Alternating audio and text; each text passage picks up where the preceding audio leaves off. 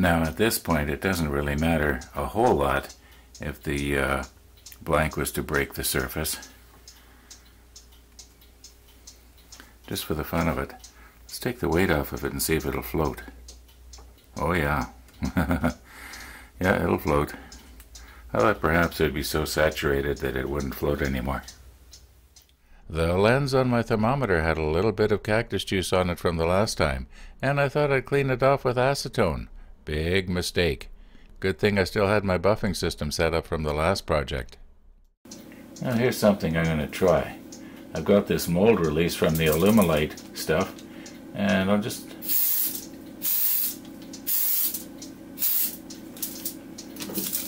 I don't think I need any more than that.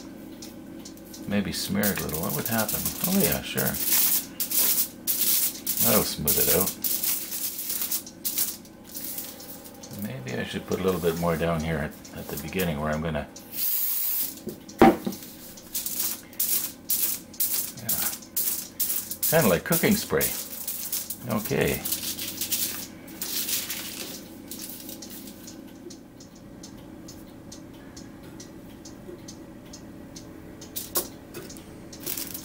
Now the idea is to get this all wrapped up nice and tight before the Alumilite has a chance to run out of the end grain. Did I say Alumilite? I meant Cactus Juice. Sorry, Curtis.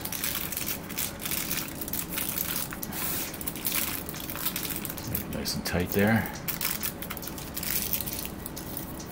Fold it up on the ends.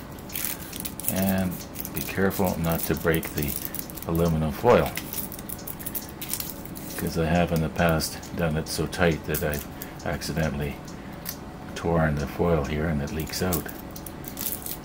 Okay, now we'll get that stuck in the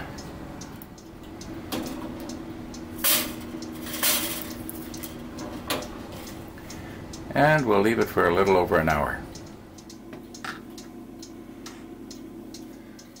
Now, unlike Alumilite, what's left over is poured back. Now, I realize that this particular batch is going to be... Oh, look at how that green stayed on the bottom there. Now, that's interesting. Maybe I should have stirred that up. Well, this is all new to me. I've never dyed cactus juice before, so...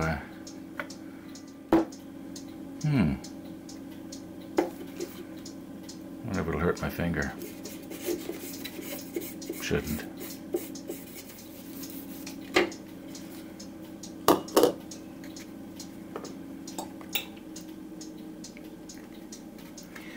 Okay. Now we should be able to use that again if I want to dye something this color.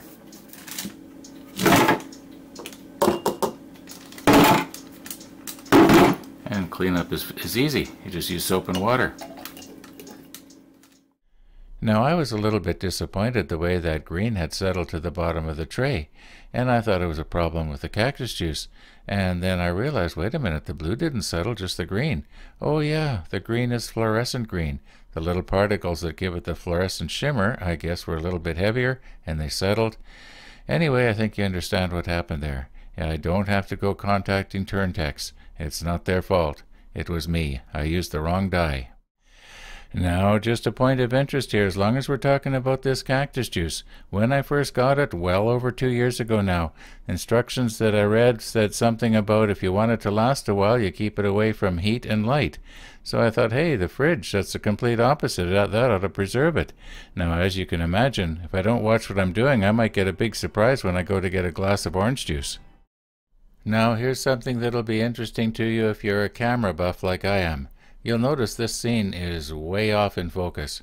Well, normally I manual focus everything, and this particular time I thought, well, you know, I'll just use the word Black & Decker and let the camera autofocus on that. What I didn't realize was that the camera was looking right through that, right past that, at the reflection on the back wall. And the back wall is nice and focused. You know, like you can see a bit of a saw blade there and what have you. Yeah, on the other hand, maybe you don't care. Maybe you're watching this on your cell phone and can't see it anyway. Now, mind you, if you are watching on your cell phone, I'm not trying to put that down. Thanks for watching.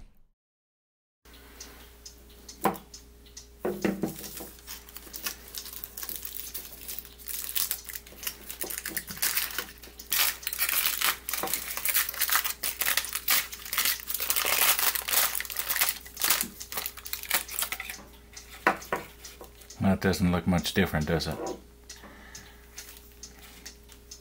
Well, clearly I did not have a strong enough solution of dye. Instead of just a few little drops there that I used, I should have used quite a bit more. Well, we'll see what happens when we turn it down. I can well imagine that I've got 100 YouTube videos out there that show me drilling out the hole, gluing in the brass tube, you know, doing the barrel trimmer thing. I'm just going to go ahead and do that this afternoon. So we'll see you at the lathe tomorrow morning. Thanks for watching.